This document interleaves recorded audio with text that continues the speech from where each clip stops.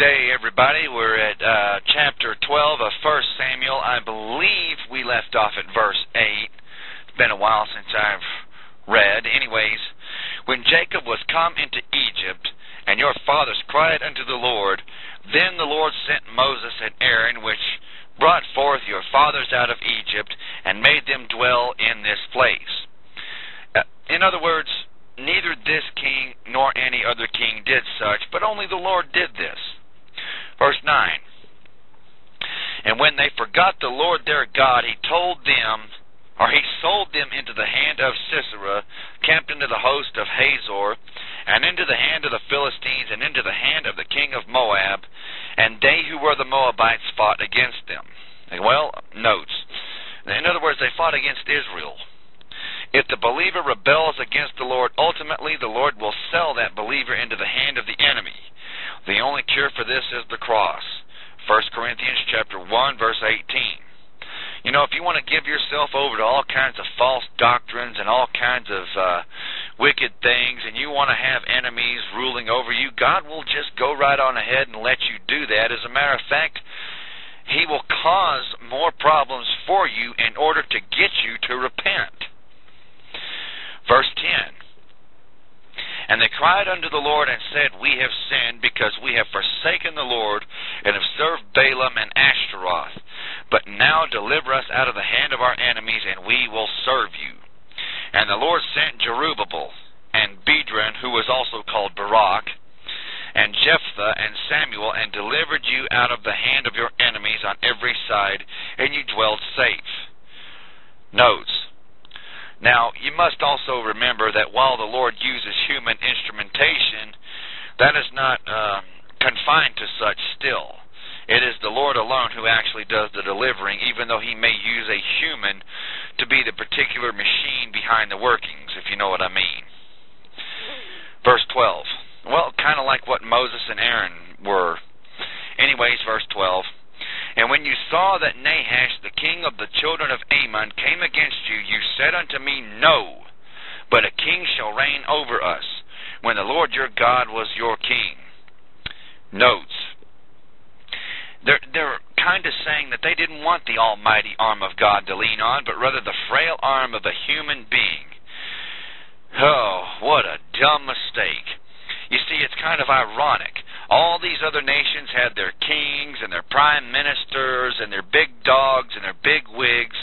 Well, Israel was kind of a proof that you could get along just fine without those things. As a matter of fact, it was their glory that they were not like the nations around them. That's what made them stand out. They were doing just fine with God, and what do? They blow it all down the toilet.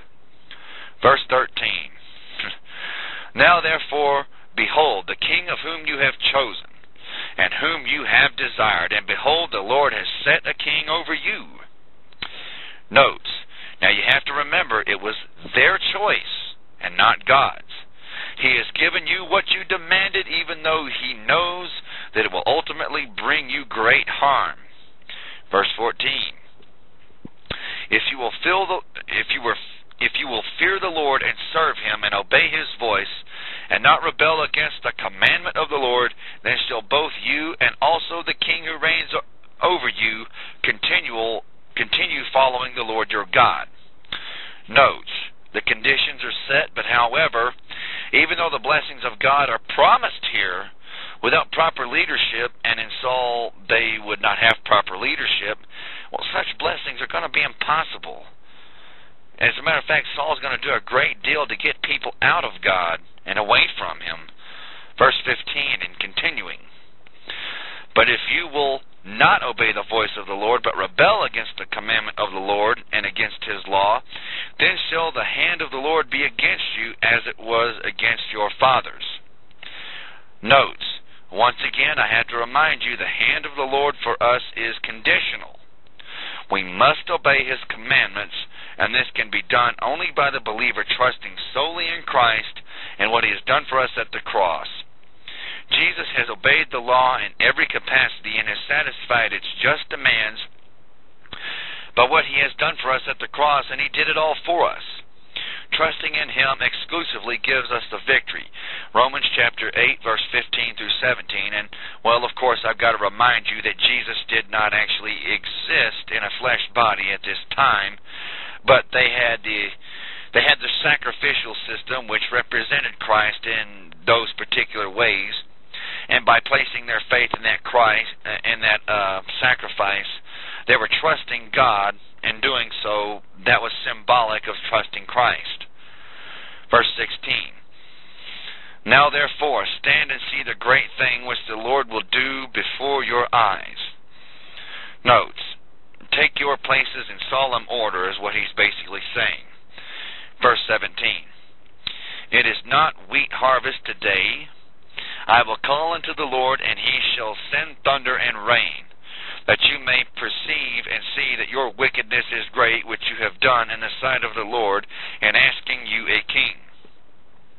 Notes, this is the first part of June, and for it to rain and thunder in that particular time, it almost never happened at that time of the year. Now, I have to remind you also, it was indeed the will of the Lord for Israel to ultimately have a king, but just not now. The first king that was meant to be was David. Okay? Verse 18. So Samuel called unto the Lord, and the Lord sent thunder and rain that day, and all the people greatly feared the Lord and Samuel. Notes.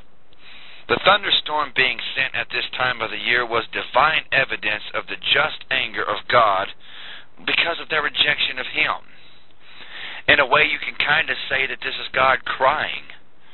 He wants to be their king, and He wants to do things for them, and He wants to have a little buddy, if you will, such as King David, but they wanted it their own way, and it's just not going to work out. Verse 19. And all the people said unto Samuel, Pray for your servants unto the Lord your God, that we die not, for we have added unto all our sins this evil, to ask us a king. Verse 20. And Samuel said unto his people, Fear not, you have done all this wickedness. Yet turn not aside from following the Lord, but serve the Lord with all your heart. Notes. The answer to sin is not discontinuing our serving of the Lord, but rather in throwing ourselves at His feet and asking for forgiveness and continuing to serve Him with all of our hearts. Verse 21. And turn you not aside, for then should you go after vain things which cannot profit nor deliver. They are vain. Notes. Whether we succeed or fail, God is still going to be the answer. Whether there is victory or defeat, God is still going to be the answer. Everything else is vain. It has absolutely no answer. The word vain, if I remember correctly, I don't remember if it's Greek or Hebrew, but it basically means to be empty nothings. Okay? If God's saying that it's empty nothings, why do you waste your effort doing such things? Verse 22. For the Lord will not forsake His people for His great name's sake, because it has pleased the Lord to make you His people. Notes. The Lord does not work from the position of what might have been, but rather from the position of what truly is. Okay? Verse 23. Moreover, as for me, God forbid that I should sin against the Lord in ceasing to pray for you, but I will teach you the good and the right way. Notes. Even though Samuel had abdicated the position of governmental leader, he definitely had not abdicated the position of a spiritual leader. In other words, he was the right-hand man to go to if you had a question about spiritual things. The guy had put on his gloves, and he knew exactly what he was doing when it came to the things of God. Yeah, he did make mistakes, but anyways, verse 24.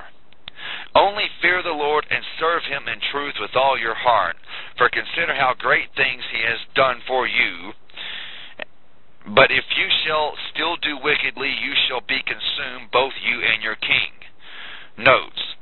This is ultimately what happens. And we must pick up in chapter 13 of 1 Samuel. Thank you, and God bless.